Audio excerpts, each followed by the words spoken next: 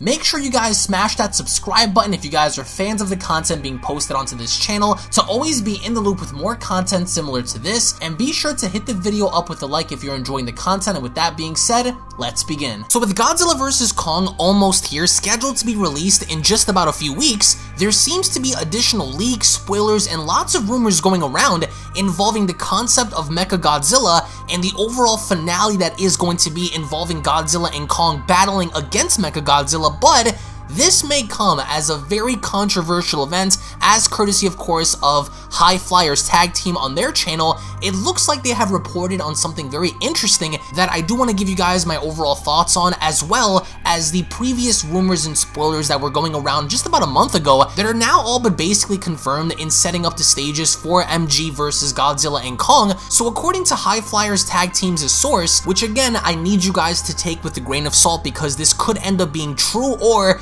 this could end up proving to be absolute nonsense, but it looks as though MechaGodzilla is going to act on its own. Of course, there are heavy implications suggesting that MechaGodzilla is going to operate based off of King Ghidorah's DNA and King Ghidorah's brain being used as sort of like an operational site to get MechaGodzilla going. But the controversial part doesn't necessarily come with the way MechaGodzilla operates or the way MechaGodzilla handles Kong and Godzilla, only because we understand that MechaGodzilla is going to be using rockets. He is able to extend his arms in grabbing the opposition, which assumingly could be either their arms or their neck. We also now know that MechaGodzilla is going to have his own variation of the atomic breath, but also interestingly enough, it looks as though MechaGodzilla's armor and his body is made out of a specific metal that is only found within the Hollow Earth, and this metal is said to be impenetrable. It's supposed to be one of the toughest metals known to man, and this is something very, very difficult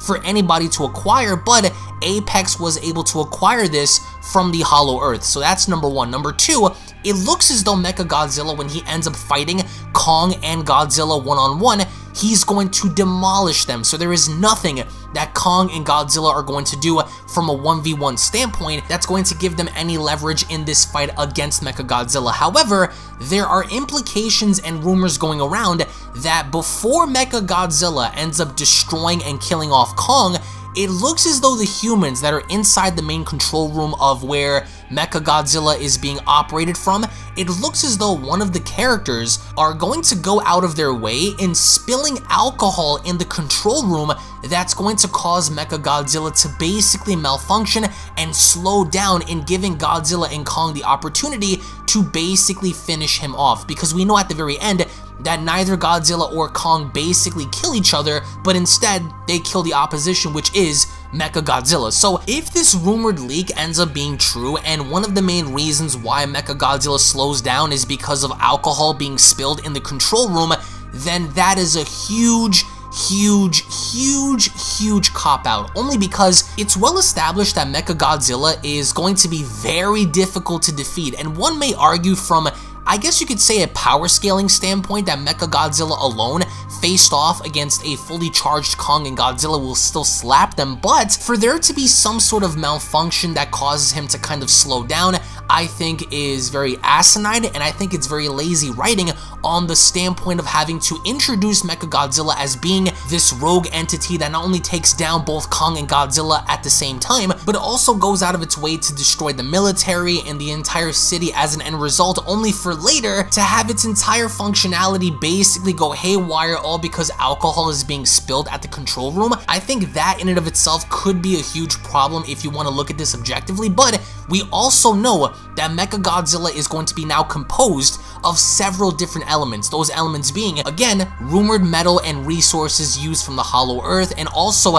remnants of King Ghidorah, which is why Godzilla is going around destroying these Apex facilities, only because he is sensing the presence of King Ghidorah, which again makes sense. But when looking at how MechaGodzilla is introduced at first, he's controllable, he's able to be operational, only for minutes later for him to lose all sense of consciousness and acting on its own, and having his brain be rewired to where either King Ghidorah is now controlling this, or for him to just grow consciousness of its own, only to later have alcohol be spilled in the control room for him to slow down, I think is a little too much. But MechaGodzilla, however, is going to have several different skill sets and abilities that he is going to use against both Kong and Godzilla, such as one of them being rockets that are going to be attached to his elbow and his arms, which are going to increase the velocity of when he actually hits these kaiju. That creates more force behind the punch itself. So very similar to Pacific Rim in a way. If you guys remember when Gypsy Danger and all the other Jaegers were able to do the same thing,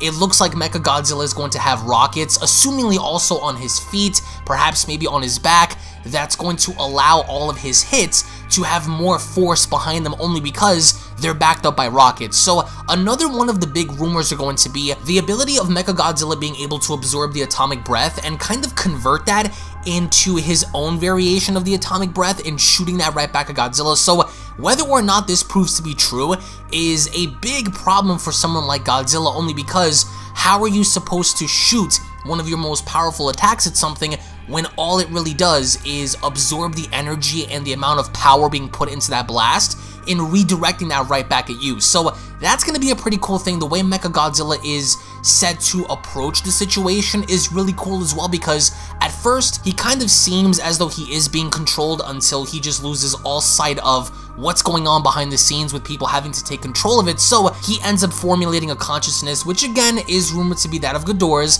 and he goes on an absolute rampage by destroying everything. So I hope that the overall destruction level is high too, and I would love to see MechaGodzilla display feats of abnormal strength by either picking up Kong or picking up Godzilla and throwing them, you know, through the city. That would be absolutely insane to see how this mechanical kaiju is able to do things to these normal monsters that one can't really do themselves. The only time we've seen Godzilla get picked up and then hoisted right back down was with Ghidorah, so I would love to see a monster like MechaGodzilla take advantage by picking him up and slamming him down. That would be really cool. But the overall premise here is that everything is going to be centered around MechaGodzilla towards the end until Godzilla and Kong both take their leave. Now, what's also interesting is there's going to be a scene somewhere in Hong Kong where, again, this is a rumor, but we also have a TV spot to back this up, where Godzilla is shown shooting directly down into the city, and what he's shooting down into is one of the Apex facilities, right? And it's well established that that's why he's there, and as he goes on to rock the entire city, the force behind his atomic breath is so powerful that it literally creates a massive hole that leads into the Hollow Earth. So because of this, it is rumored that Kong is going to find the opening created by Godzilla to meet him in this city to fight him at the end of the movie. So again, one of the main points of this movie is going to be establishing that they kind of need Kong as a leeway into getting into the Hollow Earth, where I understand that a lot of people wanted to see the bigger variations of the Skull Crawlers, which the Skull Crawlers were said not to have that big of a kind of role in this movie versus how we've seen on Kong Skull Island, but nonetheless, we are going to see them and various other monsters in this movie. So one of the things that kind of baffles me is the premise of what the other monsters are doing, and there's no indication to suggest that this movie is going to shed light on any of that, and that kind of sucks because I guess the novelization is going to go in depth by explaining what happened with the other kaiju, especially following the initial battle involving Godzilla versus King Ghidorah. So that's what we know of as of right now, based on the rumors, the spoilers, and the speculations going around about Godzilla vs. Kong. So in the comment section below, what are your thoughts on MechaGodzilla being an absolute beast? In one hand, I kind of like how it takes Godzilla, Kong, and the humans to take down MechaGodzilla, only because it kind of goes as far as to shed light on how strong he truly is.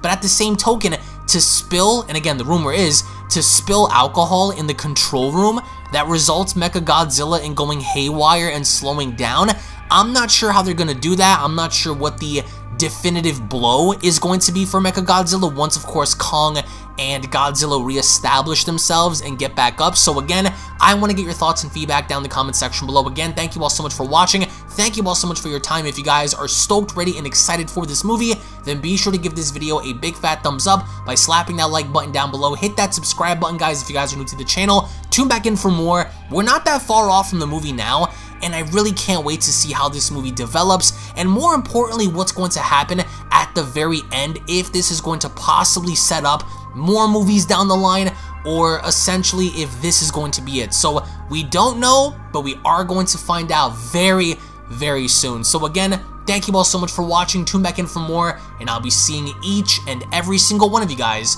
down in the comment section below. Have a great day, everybody, and take care. Peace.